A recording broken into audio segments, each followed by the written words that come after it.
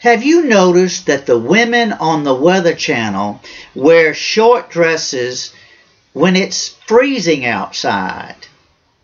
In Atlanta, from where the Weather Channel televises, the temperature will fall to 28 tomorrow, 28 Fahrenheit. Yet, the female newscasters are parading around in short sleeves and bare legs. The CNN corporate guys on the top floor want their girls to look sexy. Ladies, these guys are exploiting you. Even when it's 15 degrees outside, these female anchors are in short sleeves, sometimes no sleeves, sleeveless short dresses.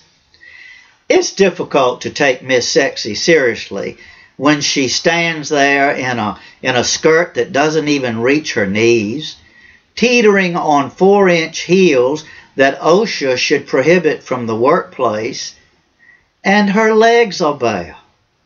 Now, these TV studios have high ceilings. I've been interviewed in these places, and you can never warm up. Now, if women refuse to go back to pantyhose or nylon stockings with the garter belt, speaking of sexy, why don't they wear tights to keep their legs warm? Tights can be sexy, and they come in all colors to coordinate with the outfit. Why doesn't a newswoman dress like her male colleague? He wears a long-sleeve shirt under a business suit. She could wear a long-sleeve blouse under a blazer. He wears a necktie or a bow tie. She could wear a floppy silk bow tie like Jane Pauley wore on the Today Show. Ladies, dress like your male colleague. Then go to your boss and demand equal pay.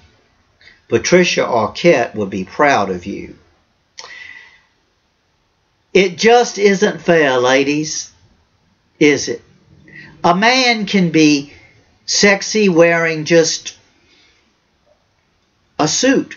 He bears only his hands and his face. Sleeveless, short dresses when it's snowing outside? You just can't make up this shit.